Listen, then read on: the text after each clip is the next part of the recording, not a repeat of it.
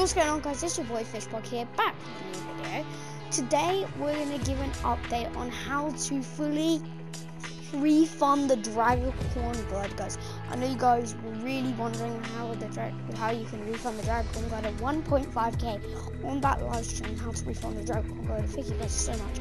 But now I have found out how to refund the dragacorn blood properly. It is version 12.61 today, and unfortunately it's still debated. They said that the dragacorn glider thing is fixed. Go to settings here, you go all the way here to submit a request. So you can see it says 0 refund requests remaining, but I have the options clicked yes, so I can click it, and look, as you can see, I cannot refund anything else. I can't refund the bootstraps, I can't refund Ninja Star, I can't refund Leaping, can't refund the Brute Gunner, rock, paper, scissors, can't do that, can't refund the Scarlet Defender, can't refund that, but we have a free refund on the Scooting, Chimichanga, and the Deadpool pickaxes.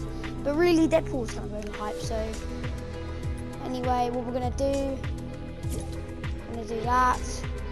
Submit the request. Still my V-Bucks going quite high, 1,500.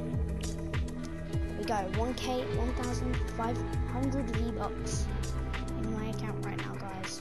So I'm not going to be doing a fast shift for it though, because I kind of don't want to.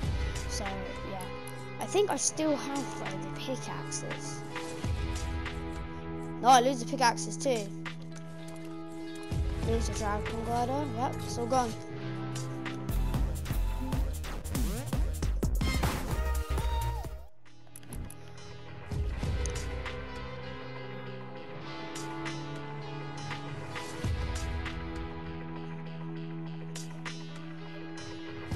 So guys, that is how you can fully successfully refund the dragon glider.